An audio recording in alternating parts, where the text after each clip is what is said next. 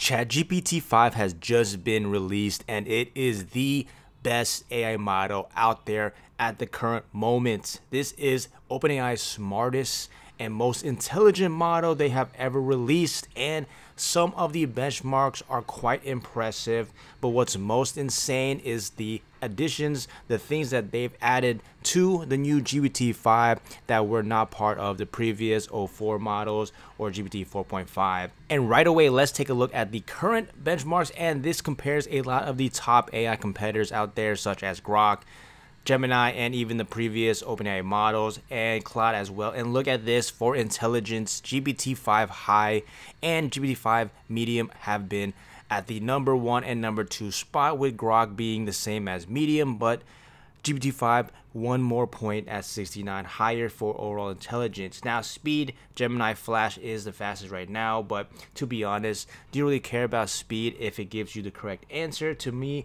as long as they give me the response I want, I can wait a little bit longer. But let's go ahead and look at some of the things that you can do. So they have a bunch of videos. They even had a live stream yesterday, and it was showcasing a bunch of the cool stuff. And take a look at this. So basically, this is a prompt. It create a single page HTML file with the following requirements. In short, it's basically a game that they made. And some of the biggest features, which I will tell you later at the end, is pretty good. Why I like this new model, because there were a lot of little things that everyone was complaining about. But for now, let's just play this game really quick. You can see we have some music, and you can see it's kind of like the game like Flappy Bird.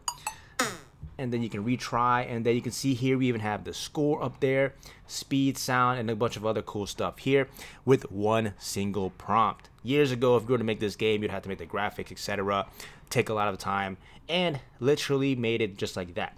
Now, continuing on, here are just some of the new response comparisons with particularly 4.0 and then GPT-5 here, O3. You can see here, for example, right here, and basically, it seems like for the most part, some of the particular prompts that they've used are quite similar, but in terms of the wording, it looks like some of the stuff is slightly better. But for like other things such as detailed, even for example like this one for like health concerns, it has more emotion to it. It's like, I'm sorry I'm dealing with this, or you're dealing with this. So it looks like the responses feel like, at least this current example, feel like it's better for someone who is asking a very important question.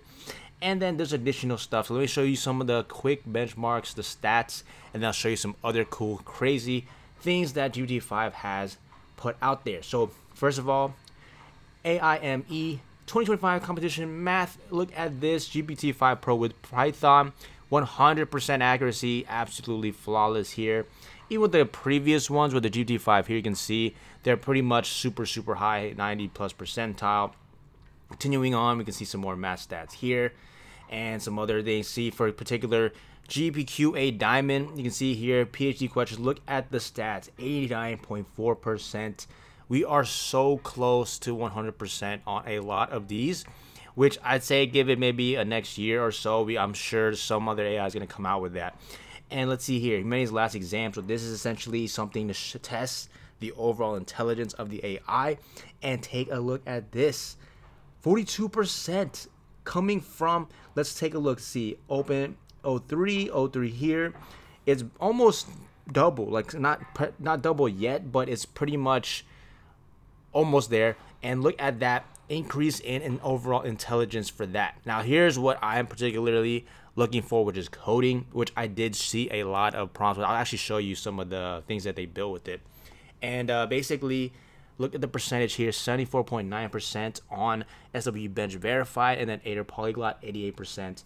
And you can see here, the difference though is with thinking. So one thing I do notice, if you are like watching this today or maybe the next day, is on some people, they do not have access to GPT-5 yet. For me, particularly on desktop, I don't see it, but on my phone it works. So I've been testing it out on my phone for like normal questions, but for specifically coding, I'm not gonna ask to make a website on my phone, right? So I'll make another video probably if it shows up later today or next day or so, testing out the true test to see what you can do with the coding.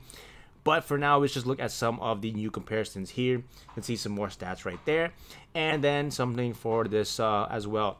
So now they have a bunch of other graphs that you can take a look at, and even like health bench here, you can see some of the stuff there. But the biggest thing that they were talking about, this was in the live stream too, is the hallucination. So for this particular one, for health bench hard hallucinations, it looks like it has decreased the percent that it actually starts talking like random and just doesn't really answer your question, which I'm sure a lot of you have that issue, significantly down to 1.6% for the health bench parts.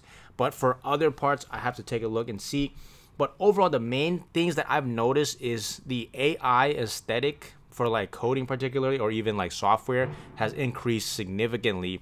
In addition, the hallucination rates that they stated on their graph, apparently for, I guess, the best model, it has significantly downgraded, or not say upgraded, to where it doesn't hallucinate as much.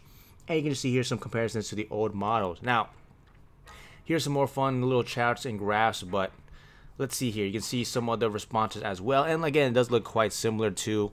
But the main thing is, let's take a look at some of the projects that they've made here. So here is the one for the developers. This is the blog here. I want to show you something. So they state, it is the smartest coding model they've used. And essentially, this summary basically says it is super powerful. So basically, let's scroll down here. So take a look at this. This is a landing page, and the prompt is generate a landing page for a web, essentially a coffee company for $200 a month. So basically a website for coffee. And take a look at this. This AI, or I say this UI, is significantly better looking than the previous models. In my current test, Gemini had the best for 2.5 Pro for the best UI when I did like a website prompts. However, this looks like it's significantly caught up. And here, obviously, could add some more like padding around this, but you know, whatever, no big deal. But you can see here, this overall design looks quite good. We have the organization with the bullet points, the images on the right side. And you can see like a grid action here, and then we have, you know, 3 little benefits. We have this looks like a cool little step-by-step process here. The pricing, some reviews, contact, more testimonials, FAQ. We even have the little drop down. I'm curious to see what happens if I click this. It looks like it's like a scroll to yeah. So it looks like the front end, particularly for this, is something that looks significantly better than the previous model. And here you can see, this is pretty cool, is it's creating, it looks like a website. I'm guessing this is in looks like this is in ChatGPT, but it looks like it's doing stuff such as like things in the terminal that if you never coded, you would never know how to do this, some of this stuff. So for me, I know how this, I mean, I can read it and see what it's doing. And typically you do this in like your own code editor, like VS Code or whatnot. So people who've never coded, that's usually like the first one or two steps that they can't do. So, and they could do the prompt, you know, type it in, make a website, but then they're stuck if they don't know where to transfer the file, the codes. Especially even here, if you want to do something with React, that's a whole another step.